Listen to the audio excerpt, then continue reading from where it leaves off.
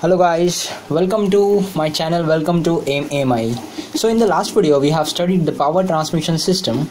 So inside that power transmission system we have learned the engines and the types of engines, and also seen the clutches and the types of the clutches. So in this video we'll be seeing this gearbox. So what is gearbox? So the gearbox is considered as the main important parameter. It is the heart of the transmission system. So it is located between the clutch and the propeller shaft of the automobile. It varies the leverages, speed ratio and torque ratio between the engine and the rear wheels. It provided with the either 4-speed or the 5-speed ratios or more depending upon the design of the gearbox.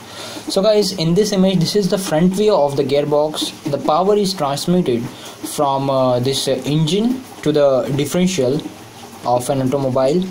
Over here we have the gear selector fork mechanism. So from this lever we can change or shift the gears. So guys, in this case we have this 5 number of the gears plus reverse also. So guys, the next one is the steering system in the automobile. So steering system helps in swinging the wheels to the left or to the right. It converts the rotary movement of the steering wheel into the angular turn of the front wheels. It multiplies the effort of the driver by linkages and leverages, which is very important in order to make it fairly easy to turn the vehicle. So here the rack and pinion kind of the steering system I have shown. So there are 2 types of the steering system. The first one is the manual steering system, which is the conventional one. And the next one is the automatic steering system, which is the power steering system. So guys, the next system in the automobile, which is very important, is known as the braking system. So the brakes are one of the most important safety features in an automobile. The brakes used to stop the vehicle while driving are known as the service brakes, which can be either disc and the drum brakes. The vehicles are also come equipped with other braking systems such as the anti-lock braking system and the emergency brakes. So guys, the types of brakes are the first one is the disc brakes. So in this disc brakes, the shoe is kept between the rotating disc and it is pressed against that rotating disc.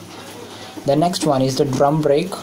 The shoe is kept inside the wheel, inside the periphery of the wheel, and it is expanded by the cylinder. The most important, and the next one is the hydraulic brakes. So guys, in this image there is the master cylinder. Inside the master cylinder the oil is kept. Hydraulics means the oil is used. In the engineering, the hydraulic means the oil. So over here this is the perfectly incompressible fluid used. So if we applied the force F on the pedal, it pushes down the piston, and then that piston exerts the force in the oil. Then oil is transmitted through the 4 kind of the cylinders over here, and by that cylinders the shoe gets expanded. So we results in the hydraulic brakes. The next one, but not the least one, is the air brakes. So as the name mentions, the air is the main important media, which is mainly used in the railways.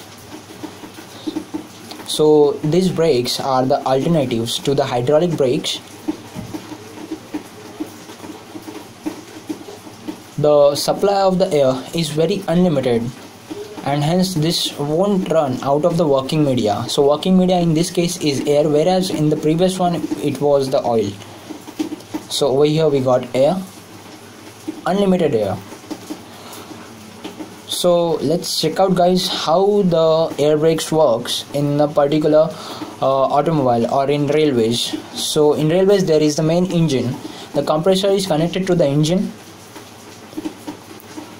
So the main function of the compressor is to compress the air which is drawn from the outside media, or we can so call is from the outside air.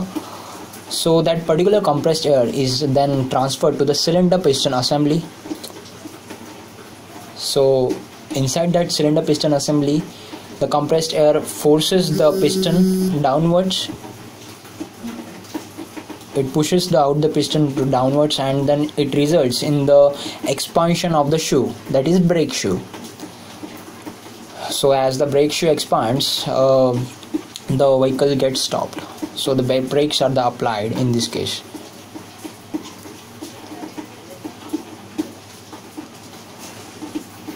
So that's how the air brake works. So guys, the next one is the suspension system. So I'm having a car and I'm driving the road. So but the guys, as you can see, the road is not steady. It having the obstacles over there. So these obstacles, due to these obstacles, there are some kind of vibrations which are causing my vehicle to vibrate. So it's very necessary to damp those vibrations. So due to that, I don't like that kind of vibrations, so I need to eliminate these vibrations to make me happy. So guys, over here the suspension system can really make me happy. So in this case, it is very important, suspension system. So let's check out guys, what are the types and everything. The first one is the spring. The spring is the main factor in order to damp the vibrations. It is mostly used in the front and the rear wheels of an automobile system.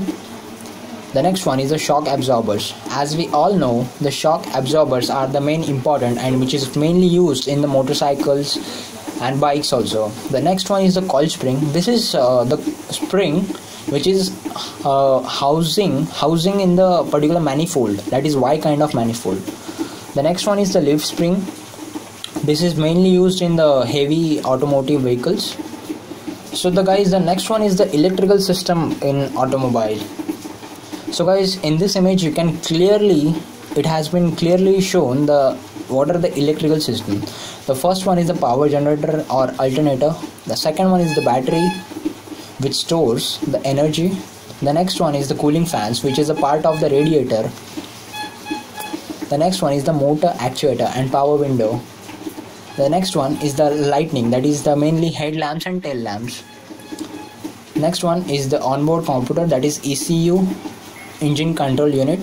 So guys, in a particular engine there are a lot of power strokes are there. So inside that power strokes there are 4,000 explosions which is going on per minute.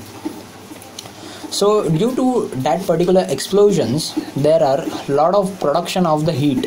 There is the heat generated inside the engine. So it is very essential to control that particular heat by transferring to the another area. So guys, we can control the heat by the application of this cooling system. So in this image the cooling system is shown. The first one in the over here is the radiator having the fan over there. So radiator, it sends the liquid coolant throughout the passages in the engine block and the heads. As the coolant flows through those passages, it picks up the heat from those passages and from those engine blocks. As it picks up the heat, the coolant itself gets heated. The heated fluid then flows through the rubber hose to the radiator in front of the car. So that was basically the systems in the automobile guys. Thank you for watching this guys. If you like my video, please hit like, please do comments if you want to comment, and please share my videos guys. Thank you.